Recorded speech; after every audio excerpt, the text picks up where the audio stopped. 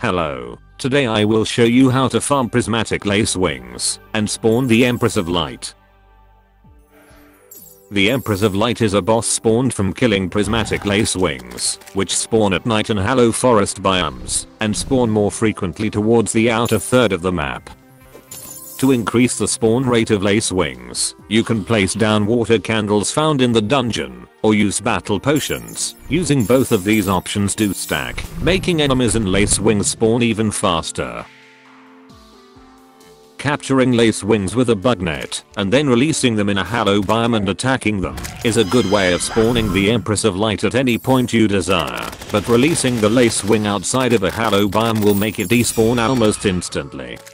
You can spawn the Empress of Light even during the day by releasing and killing Prismatic Lacewings, but that can have some very negative results if unprepared. The Empress of Light boss is a fast moving bullet hell type boss fight, which has a preset pattern of attacks which never change.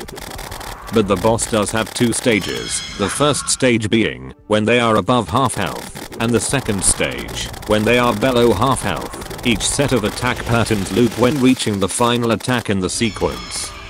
During the night the boss is quite challenging and is very powerful for the stage in the game that it can spawn, so avoiding fighting the Empress until endgame is advised. And during the day the Empress of Light's damage is sufficient enough to kill a player in one hit from any of its attacks. Only items which provide a chance to dodge or negate damage entirely are an effective defense against being one-shotted, such as the Master Ninja gear and the hallowed armor. I hope this helped, and thank you for watching.